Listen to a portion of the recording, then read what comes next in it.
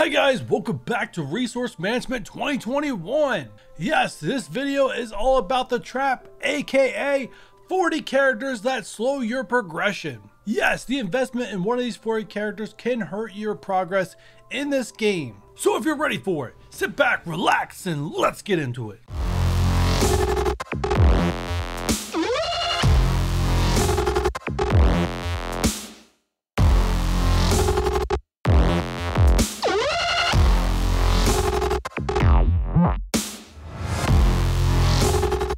Resource management's all about how efficient a character is for clearing content in this game. So resource management is my rating system of how useful a character is at unlocking content and sustainable resources. Content that provides sustainable resources is 1. Can they be used to unlock a legendary? Are they used for monthly events? Are they the best option for the highest tier challenge? Are they efficient for Dark Dimension? Can they be used in the highest tier of U7? And the number of campaigns they can be used in, and last but not least, arena. And once again, resource management is not based on a character's farmability or how attainable they are by free to play, as almost every character in this game, I say almost, you can unlock or get out of orbs before they're actually attainable in a store or in a node. So before we jump into this list, what is the trap? The trap is investment in characters for competitive game modes that the meta will constantly change. These game modes are like arena and war. A lot of characters, when they have no use and the developers know they have no use in other game modes, what do? They slap the war tag on them. Endgame players with the only content they need to focus on to keep staying competitive is war. It's great for them to get it. If you are a newer mid-game player still struggling through content, I can tell you right now, you will hurt your progression if you just focus on war. I covered more of this in the prologue. If you guys have not seen the prologue, there'll be an eye in the corner of the screen to go check that out. But what causes the meta to constantly change? These are when they release characters that are direct counters to characters that are already in the meta. And power creep. Every set of characters come out, it slowly moves the bar up of how strong characters are. Over time, without a rework, characters become useless. And if you don't believe me, find a launch player and have them talk about Yondu or Han.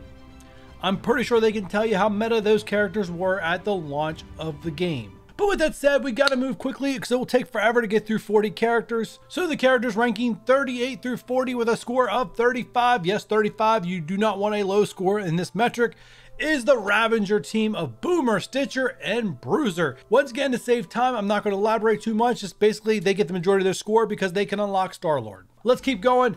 Now, we have a lot of characters that tie for the score of 30, so the following set of characters are ranks 19 through 37. We do have a couple different slides to go through, so first, let's kick this off with AIM. Yes, Monstrosity, Assaulter, Security, Infector, and Researcher. All not very effective characters to build up in this game. As a matter of fact, a few months ago before the launch of ISO, I would have told you guys to go after AIM to get Hela in the Villains campaign. I no longer tell any player to go after AIM. Go after Sinister Six, slap ISOs on Sinister Six, especially Healer, because that was their biggest downfall to get you to Hela. But with ISOs now, Sinister Six, you're going to build for a legendary, you're going to go for Hela. They're going to do the first 3 nodes of that Villains Chapter 7 campaign. You are set. Skip AIM, no longer needed. And while we're still on the subject of AIM, Graviton is also a very skippable character. Now, Scientist Supreme is not on this list. She does have many other uses other than what the rest of AIM can be used for. So she is saved from being on the bottom 40, but the next character I need to introduce could also be very useful in this game if the rumors are true, and that is Wasp. Yes, Pimtech. If they are needed for a legendary, her value is going to go up along with the rest of the Pimtech characters. So for right now, take that with a grain of salt. Moving on. The next set of characters are all part of the same faction, and that is Hydra. Wish that was a little faster. Keep moving on. And that is the Minion, Sniper, Scientist, Grineer, Rifle Trooper, Armor Guard. Yes, another team, great in war, not very useful outside of it. But wait, there are more Hydra characters we need to talk about, and that is Winter Soldier, Red Skull, and Crossbones, also with that score of 30. Now it's time for some shocking characters down this low. Yes, this hurt me a little bit putting this character down here, but that is Squirrel Girl, a character I personally myself have built up. Now, in all fairness, I did use her to unlock content, so not a complete waste, as I used her in place of Anti-Venom for the Gold Rush challenge before Anti-Venom was unlocked. So it wasn't a complete waste for me, but honestly, Anti-Venom is only a few months from being farmable. Be a waste of time if you guys want after her now. Now the next one you also need to take with a grain of salt, which is a common thing you guys are going to see here, is Longshot and Shatterstar. Yes, new characters get taken at face value what they're useful for, which in this case is mainly campaigns. Can they be used in the highest tier of the challenges? For these two, I don't think so, because I don't find a challenge where they can be paired together, but you never know what combos people find. And that's the main reason why new characters, I recommend newer and mid-game players don't build right out of the gate. Wait for the late game and the whale content creators to build them, to make use of them, and then see where they fall in the meta. But remember, as a new mid-game player, you are chasing content, not what the newest meta and war is. And another thing I need to reassure you guys, every piece of content in this game is currently beatable by characters that are already here. Just so you guys know, you don't need to go fishing for something to beat something that's already beatable. But with that said, it's time to drop the ball on a character I know many of you guys are going to be upset that's on this list. And Nico, you are a filthy casual, because that is Captain Marvel. In case you guys don't know who Nico is, my alliance leader.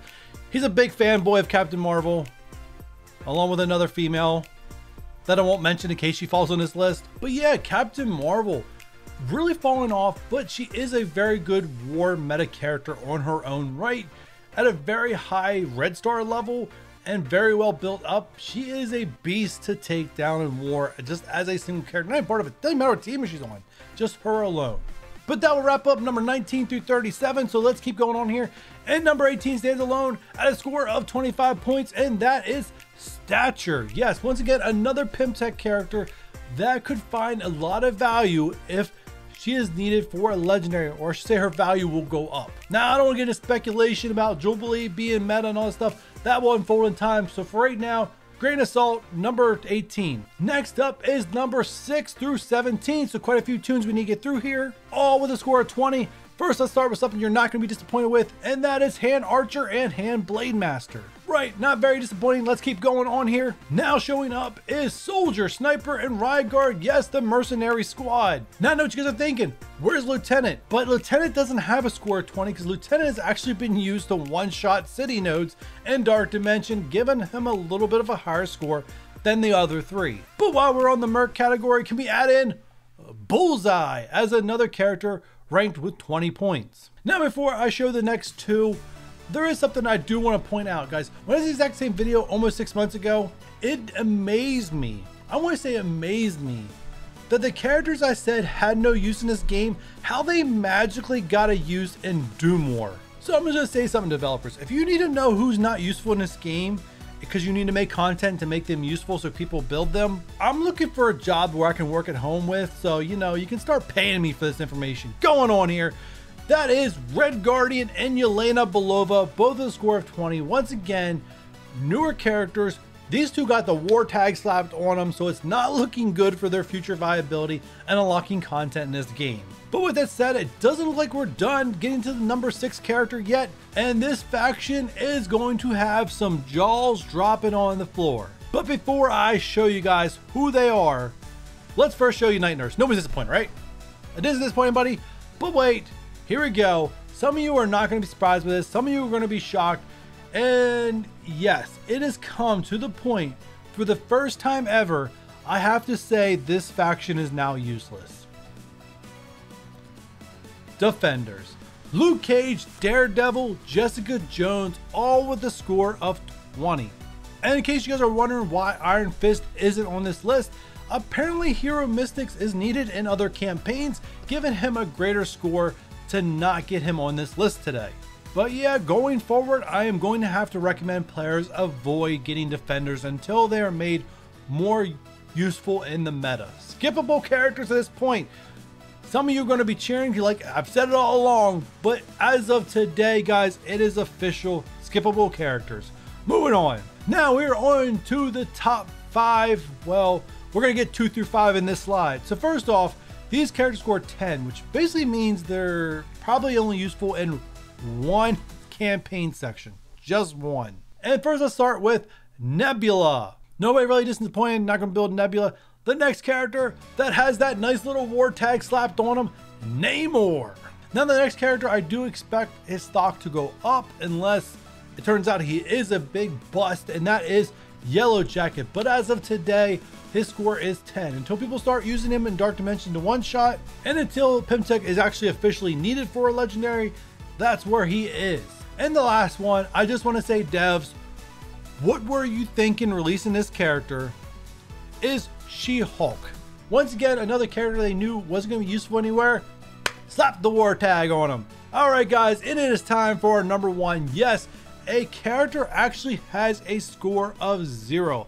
Absolutely useless. Now this character, before I show him to you, another content creator recently said this was a surprisingly useful character. But he wasn't wrong about him being useful, but he is useless in getting content unlocked in this game.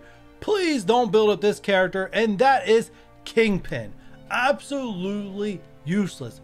No special campaigns used for, not useful in any challenges.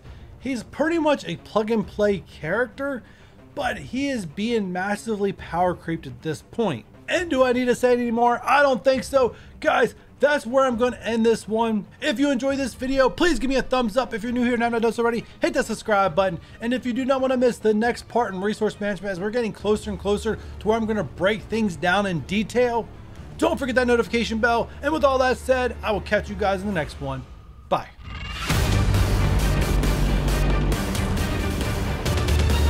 Let's start this with the character that actually has no campaign uses. And this character, if you guys were paying attention during the last video in this series, you guys already know who this should be, and that is